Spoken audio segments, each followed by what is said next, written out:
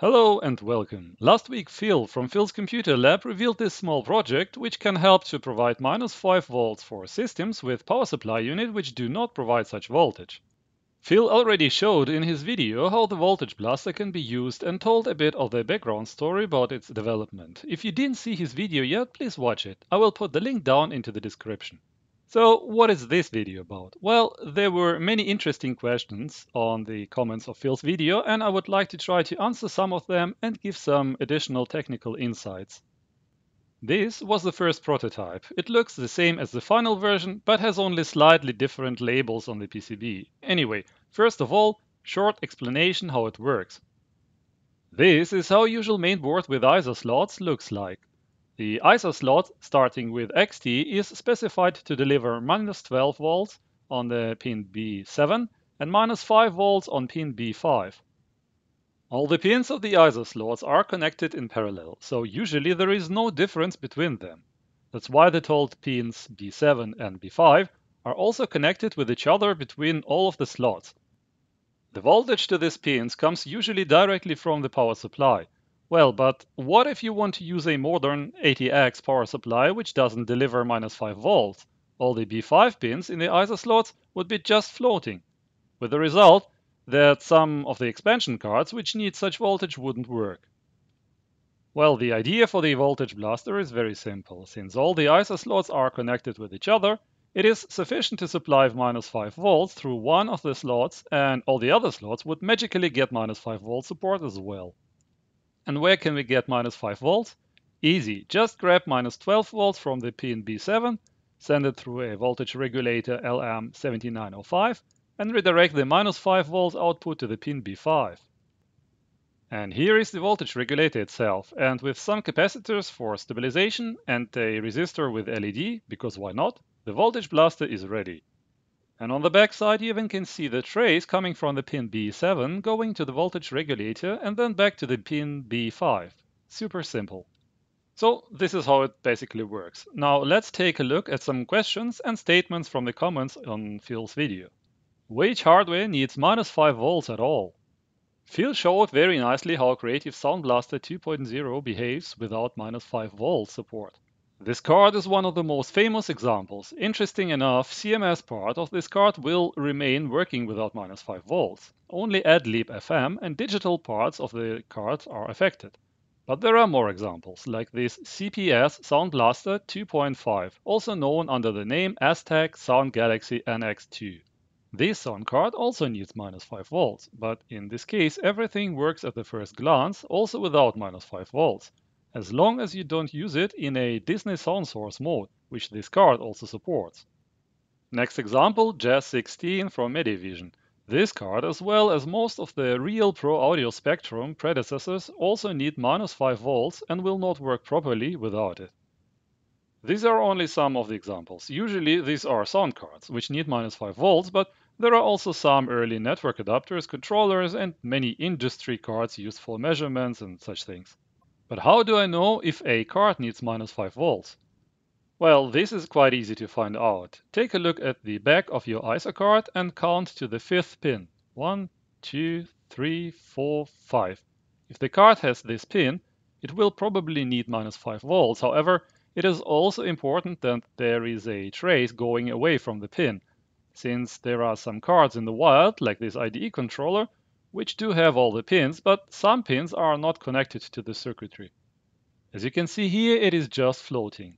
And here is an example of a sound card which does not need -5 volts. It is an Aztec, and on the back side you can see that the 5th pin is missing completely. So this card will definitely not need -5 volts to work properly. How do I know if my system supports -5 volts? This one is also easy. You can look at the label of your PSU. If you see -5 volts there, then you're good. If you watched my September 2020 videos, you will probably remember that, for example, Tandy 1000 RSX provides -5 volts on the mainboard directly and not from the PSU. In such cases, you also can just check for voltage measuring on the B5 pin of your ISO slot. If you need -5 volts, just find a PSU with -5 volt support. Well, first problem, old PSUs are getting older and unreliable. Either you have to maintain it properly and exchange parts, or you have to go with a new ATX PSU. Unfortunately, ATX standard dropped -5 volts many years ago, and most of the new ATX power supplies will not have it anymore. Furthermore, there are many other interesting use cases. For example, for a mini retro PC project, I'm using this Pico PSU, which is super tiny and allows to use a really small case. Well, sure enough, the Pico PSU doesn't provide -5 volts as well, so Voltage Blaster could be helpful here as well. What happens if I put the Voltage Blaster into a system which already has -5 volt support? Actually, nothing critical. There can be slight voltage slide due to differences between the levels of the PSU and the voltage blaster, but it will not damage anything. Here you can see me putting 3 voltage blasters in the same board simultaneously, mimic the behavior. However, you still shouldn't do so, and there is no need to put a voltage blaster into a system which already provides -5 volts. You need a heatsink to cool the LM7905 voltage regulator. This statement came very often. Many told also that a bigger copper area and SMD type of the voltage regulator would be better to help with the heat dissipation and similar ideas. Well, I'm glad to say that you shouldn't be concerned about it. You see, negative voltages were mostly used for signal leveling and seldom to power anything. When we talk about +5 volts and LM7805 voltage regulator, which was often used to power circuits and which was exposed to higher currents, then for sure you would need a heatsink as big as possible. But not in case of -5 volts. If you look at the power supply label, you will see that for -5 volts it provides maximum of half an amp. It is just a fraction of what it sends through +5 volt rail. During the work on the Voltage Blaster, I made some measurements with the Sound Blaster 2.0, and the sound card took only about 10 milliamps. This is barely enough to get the LM7905 warm, not mentioning to get it really hot. Here you see a setup which was running now for over 2 hours playing some music. I can't even feel that the regulator got any warm.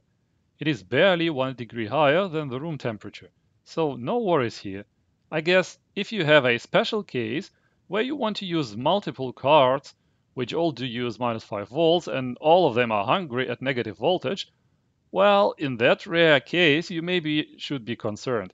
Therefore, the PCB already has a hole, so you can put some thermal paste under the LM7905 and screw it to the board. The copper area below should be just enough to dissipate the heat. But even if you have such a rare case, I'm really in doubt that you want to go with a voltage blaster anyway. Can I use the voltage blaster in a shared slot? This one is about newer mainboards with PCI and ISO slots. Voltage blasters' main aim are actually older mainboards, from the time between 8088 and 486. But as Phil told in his video, the voltage blaster works in any more modern mainboard with ISO slot just as fine. The last PCI slot and the first ISO slots are often called shared. You see, the PCI cards are face down and the ISO cards are faced up. If I put a PCI card into a shared PCI slot, I will not be able to put any ISO card into the ISO slot right below, because they would restrain each other mechanically. So it is called shared because of mechanical and not electrical reasons. Usually one of the slots can be used and another is wasted. However, a voltage blaster is so small that you can put it into the ISO slot if your PCI card is not too high, and this way no slots will be wasted. And apropos wasted slots, wouldn't it be better to integrate the voltage regulator into the cable to save an ISO slot? Well, sure, Voltage Blaster is just one solution for the common problem. It is simple, but unfortunately it blocks one ISO slot. This is something you really have to take into account, but usually you have up to 8 ISO slots on the old mainboards, and I almost never had a machine where all the slots were populated. At least one 8-bit slot is always free, but I can imagine that in some cases it could be a problem. Then you will have to search for another solution than Voltage Blaster indeed. Can you build it for PCI? No, PCI specification doesn't provide -5 volts. Why didn't you do it with SMD parts? Well, at least for my projects, I always try to do everything with through-hole parts, since I want to make it easy to build. I do solder SMD quite often, but I tend to make my projects beginners friendly so they can be also built by people which are inexperienced in soldering. Am I allowed to build, modify or sell the voltage blaster? Yes, after some discussion with Phil, we decided to release the Voltage Blaster as completely free and open source hardware. Just as Phil already told in his video, you are allowed to do with it whatever you want. How can I order the PCB? You can either go to Phil's page and download the zip Gerber files, or you can go to GitHub project page to releases on the right and download the same archive from there. All you have to do now is to go to your favorite PCB manufacturer and submit the downloaded zip file for the order. So, and this was what I would like to add about Voltage Blaster. I hope I could answer the most important questions. Just as Phil told, we are glad for any feedback and would love to see it running in your retro builds. I would also like to thank Phil for the given opportunity to work together on this tiny project. I guess this was also educational for both of us, so it was definitely worth it. If you liked this video, please leave your comments and likes below.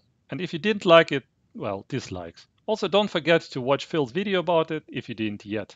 And that's it for me for today, and I say thank you and goodbye.